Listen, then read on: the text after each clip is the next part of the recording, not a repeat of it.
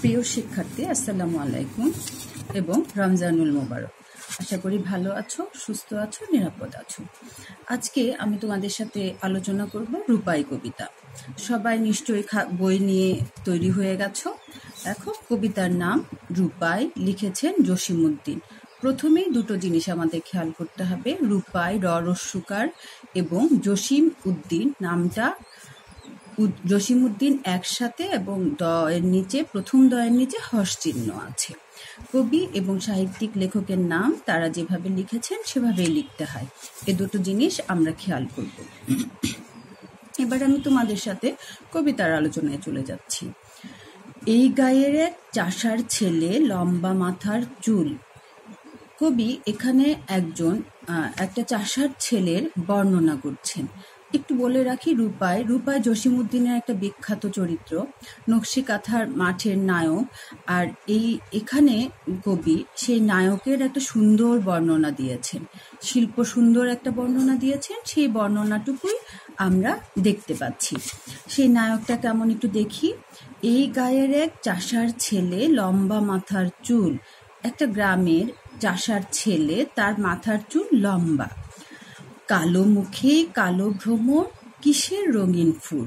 তার চেহারা কেমন? কালো, কালো মুখে কালো ভ্রমর। কবি তার চোখের কালো মণিকে কালো ভ্রমর বলেছেন। কালো চেহারার মধ্যে কালো ভ্রমরের যে সৌন্দর্য, কালো চোখের তারার বা মণির যে সৌন্দর্য, সেই সৌন্দর্য যেন রঙিন ফুলের সৌন্দর্যকেও হার মানায়। এই ছেলেটা, কৃষকের ছেলেটা, গায়ের রং কালো, কারণ সে অনেক পরিশ্রম করে, রোদে পুড়ে, বৃষ্টিতে ভিজে, কঠোর পরিশ্রম করে আমাদের জন্য ফসল ফলায়। রোদে পুড়ে তার গায়ের রং কালো হয়ে গেছে। সেই কালো রঙের মাঝে কালো চোখের মণির সৌন্দর্য রঙিন ফুলের সৌন্দর্যকেও হার মানায়। কাঁচা ধানের পাতার মতো কচি মুখের মায়া।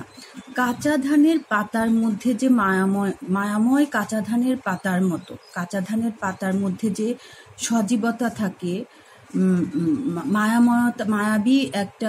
মায়াবী একটা সৌন্দর্য থাকে, তার চেহারাও সেই মায়াবী। কাঁচা ধানের পাতার মতো তার চেহারা কি মায়াবী।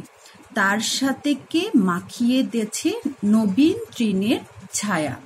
কাঁচা ধানের পাতার মায়াবী সৌন্দর্যের সাথে কেউ যেন নবীন তৃণ, নবীন মানে নতুন, তৃণ মানে ঘাস, নতুন ঘাসের ছায়া বলতে সজীবতা মিশিয়ে দিয়েছে।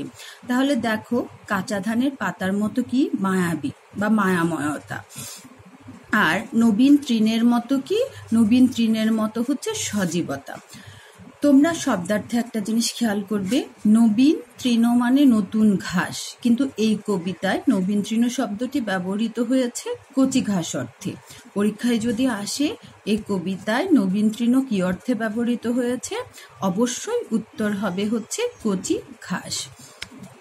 জালিলাওয়ের ডগার মতো বাহু দুখান সরু, বাহু মানে হাত, জালিলাওয়ের ডগার মতো তার হাত দুটো লম্বা এবং সরু, সরু মানে চিকন।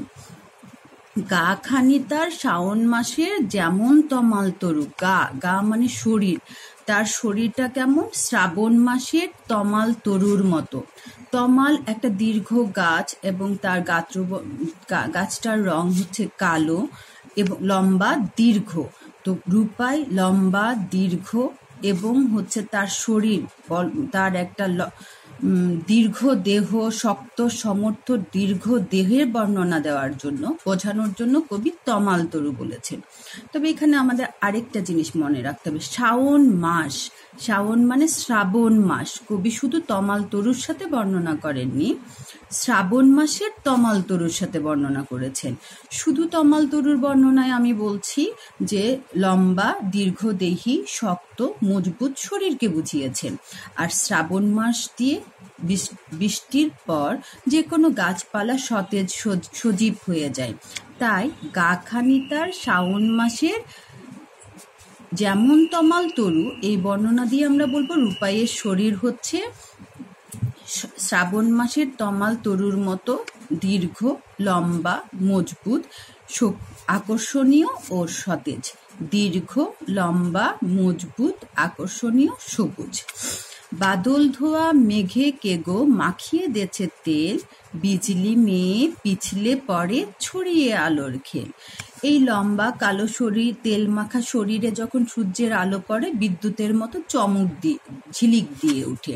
তাই কবি বলছে যে বাদল ধোয়া মেঘে, যে বৃষ্টির পর মেঘের মধ্যে রূপায়ের তেল মাখানো শরীর বা চুলের সূর্যের আলো পড়ে তা যখন ঝিলিক দিয়ে উঠে, সেটাকে দেখে কবির মনে হয় যেন বিজলি মেয়ে। এখানে বিদ্যুৎকে বিজলি হিসেবে তুলনা করা হয়েছে। বিদ্যুৎ মেয়ে যেন তার আলোর খেলা দেখিয়ে ছড়িয়ে পড়ে।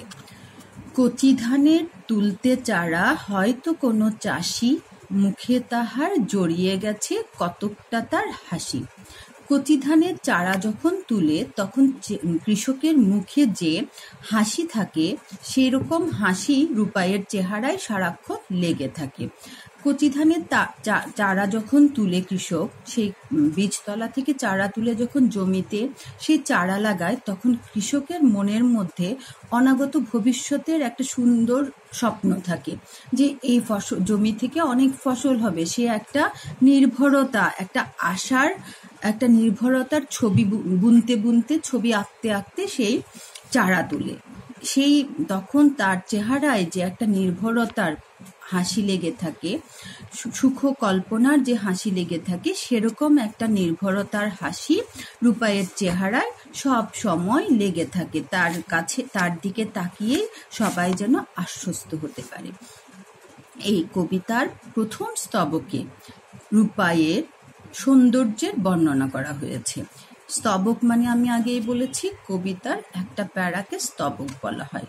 এই কবিতার প্রথম স্তবকে কি করা হয়েছে? প্রথম প্যারায় রূপাইয়ের সৌন্দর্য বর্ণনা করা হয়েছে। এবার দ্বিতীয় প্যারায় চলো। কালো চোখের তারা দিয়েই সকল ধরা দেখি। কালো চোখের তারা, কালো চোখে কালো মণি বা তারা দিয়ে ধরা, ধরা মানে পৃথিবী দেখি। আমরা আমাদের এই কালো চোখ দিয়ে, কালো চোখের মণি দিয়ে এই পৃথিবীর নানা রঙের সৌন্দর্য আমরা উপভোগ করি। কালো দাঁতের কালি দিয়েই কেতাব কোরআন লেখি। এখানে দাঁত বলতে টিথকে বোঝানো হয়নি, দন্তকে বোঝানো হয়নি। এখানে দাঁত বলতে দোয়াত, কালির পাত্র, ইঙ্ক পটকে বোঝানো হয়েছে। কালো দাঁতের কালি দিয়েই কোরআন কেতাব লিখি। পৃথিবীর সমস্ত বই, কোরআন, কেতাব, ধর্মগ্রন্থ বা বই সবকিছুই লেখা হয় কালো কালি দিয়ে। খুব গুরুত্বপূর্ণ দুটো লাইন এখন পড়ছি। জনম কালো, মরণ কালো, কালো ভুবনময়, চাষিদেরই কালো ছেলে সব করেছে জয়। কবি বলছেন চাষিদের সে কালো ছেলে, যার জন্ম কালো, মৃত্যু কালো, কালো ভুবনময়। আমাদের জন্ম কালো কেন? আমাদের জন্ম হয় মায়ের গর্ভের গহীন অন্ধকারে। আমাদের জন্ম হয় মায়ের গর্ভের অন্ধকারে। মরণ কালো কেন? মৃত্যুর পর আমাদের ঠাঁই হয় মাটি, কবরের গভীর অন্ধকারে। কালো ভুবনময়, এই উজ্জ্বল পৃথিবীতে দিন শেষে কালো অন্ধকার নেমে আসে। আমাদের জীবনে আলোর যেমন প্রয়োজন আছে, দিন শেষে নেমে আসা অন্ধকার তারও প্রয়োজন আছে। এজন্যই কবি বলেছেন জনম কালো, মরণ কালো, কালো ভুবনময়, চাষিদেরই কালো ছেলে সব করেছে জয়। যে কালো আমাদের জন্মের সাথে, মৃত্যুর সাথে, সারা পৃথিবীর সাথে জড়িয়ে আছে, সেই কালো রঙের চাষির ছেলে পৃথিবীর সবার মন জয় করেছে। এই কালো রঙের চাষির ছেলে কিভাবে সবার মন জয় করেছে? তার আগে বললাম যে রোদে পুড়ে যে জমিতে ফসল ফলায় অনেক কষ্ট করে, তার গায়ের রং কালো হয়ে গেছে। এখানে রূপাই আমাদের সব কৃষকদের প্রতিনিধি। কৃষকদের শ্রমেই সভ্যতার সৃষ্টি হয়েছে। আমাদের এই সভ্যতার এগিয়ে চলা, সবার তার পেছনে কৃষকের অবদান গুরুত্বপূর্ণ। আচ্ছা, এই কালো ছেলে সবার মন জয় করেছে। কিভাবে মন জয় করেছে? তার মায়াবী চেহারা এবং কর্মকুশলতা দিয়ে, তার কর্মদক্ষতা দিয়ে, তার পরিশ্রম দিয়ে, তার সেবার মানসিকতা দিয়ে সে সবার মন জয় করেছে।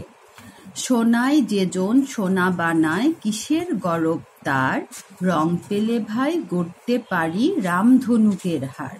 কবি বলছেন স্বর্ণ এমনিতেই একটা উজ্জ্বল ধাতু। সেই স্বর্ণ দিয়ে স্বর্ণকার যখন স্বর্ণের গয়না বানায়, সেখানে তার খুব একটা কৃতিত্ব ফুটে ওঠে না, কারণ স্বর্ণ নিজেই উজ্জ্বল, তার নিজ গুণেই সে উজ্জ্বল।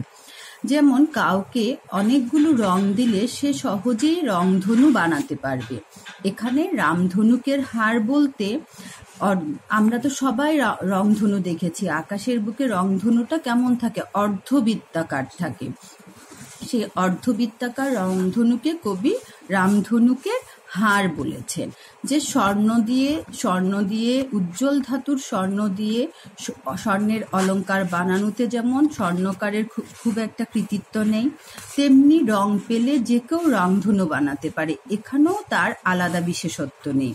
কিন্তু কালোই যেজন আলো বানায়, ভুলাই সবার মন, তারির পদ রজর লাগি লুটায় বৃন্দাবন। কিন্তু যে কালো হয়ে জগৎ আলো করে, পুরো ভুবন আলোকিত করে। কিভাবে আলোকিত করে? তার কাজ দিয়ে, তার সেবা দিয়ে, তার দক্ষতা দিয়ে, তার ভালোবাসা দিয়ে, সেখানেই তার কৃতিত্ব। সে কালো হলেও তার চারপাশের লোকের জীবন আলোয় আনন্দে ভরিয়ে দেয়। আর এজন্যই কবি এখানে একজনের কথা বলেছেন, তারই পদ রজর লাগি লুটাই বৃন্দাবন। বৃন্দাবন হচ্ছে সনাতন ধর্মাবলম্বীদের একটি তীর্থস্থান। বৃন্দাবন কি? সনাতন ধর্মাবলম্বীদের তীর্থস্থান, যেটা মথুরার নিকটবর্তী। এই বৃন্দাবনের সাথে যে নামটি খুব ভীষণভাবে জড়িত, সেটা হচ্ছে রাধা কৃষ্ণ। এখানে তারির বলতে কৃষ্ণকে বোঝানো হয়েছে। আমরা জানি কৃষ্ণের রং কালো। তারি বলতে কাকে বোঝানো হয়েছে? কৃষ্ণকে বোঝানো হয়েছে। এই কালো রঙের কৃষ্ণের পদরজ মানে পায়ের ধুলো, পদরজ মানে পায়ের ধুলোর জন্য সমস্ত বৃন্দাবনের লোক আগ্রহী। কৃষ্ণ কালো হয়েও তার কাজ দিয়ে, গুণ দিয়ে বৃন্দাবনের সবাইকে যেমন তার ভক্ত অনুগত করতে পেরেছে, এখানেই তার কৃতিত্ব। ঠিক তেমনি চাষিদের সে কালো ছেলে, সেও তার কর্মকুশলতা, কর্মদক্ষতা ও মায়াবী চেহারা দিয়ে সবার মন জয় করেছে। সোনা নহে পিতল নহে, নহে সোনার মুখ, কালো বরণ চাষির ছেলে জুড়াই যেন বুক। সোনা বা পিতল নয়, সোনার মতো উজ্জ্বল গৌরবর্ণ বা ফর্সা রঙের চেহারাও নয়। কবি এখানে বলছেন যে চাষিদের ছেলেটা সোনা বা পিতলের মতো মূল্যবান নয়, বা তার চেহারাটা স্বর্ণের মতো ফর্সা বা উজ্জ্বল নয়, কিন্তু কালো বরণ, কালো রঙের সেই চাষির ছেলে সবার বুক জুড়িয়ে দেয়, সবার মন কেড়ে নেয়। যে কালো তার মাঠেরই ধান, যে কালো তার গাঁও, সেই কালোতে স্নান করি উজ্জ্বল তাহার গাও। যে কালো তার মাঠেরই ধান, যে কালো তার গাও। যেমন কালো তার মাঠের ধান, যেমন কালো তার গ্রাম। তোমরা হয়তো ভাবছো কবি কি এখানে ভুল করলো? ধান কি কখনো কালো হয়? গ্রাম কি কখনো কালো হয়? না, কবি ভুল করেনি। এখানে বর্ণনাটা হচ্ছে সবুজ ধান, সবুজ শ্যামল গ্রাম, দূর থেকে দেখতে সেটাকে অন্ধকার কালো বলে মনে হয়। এজন্যই কবি বলেছেন যে কালো তার গাঢ় সবুজকে যেহেতু দূর থেকে অন্ধকার বা কালো বলে মনে হয়, এজন্য কবি বলেছেন যে কালো তার মাঠেরই ধান, যে কালো তার গাঁও, সেই কালোতে স্নান করি উজ্জ্বল তাহার গাও। সেই কালোতে স্নান মানে স্নান, গোসল করে উজ্জ্বল তাহার গাও। উজ্জ্বল মানে উজ্জ্বল, তার গাও মানে শরীর। এখানে আসলে কবি এই চরণটি দ্বারা প্রকৃতির সাথে রূপায়ের যে একটা গভীর সংযোগ, সেটা বোঝাতে চেয়েছেন। দেখো এখানে কবি প্রকৃতির সাথে রূপাইয়ের গভীর সংযোগ বোঝাতে চেয়েছেন। যে কালো তার মাঠের ধান, যে কালো তার গ্রাম, সেই কালো গ্রামের সবুজ শ্যামল গ্রাম, সবুজ ধানের মাঠের সাথে রূপাইয়ের এত নিবিড় সংযোগ, তার সংস্পর্শে থেকে রূপাই যেন আরো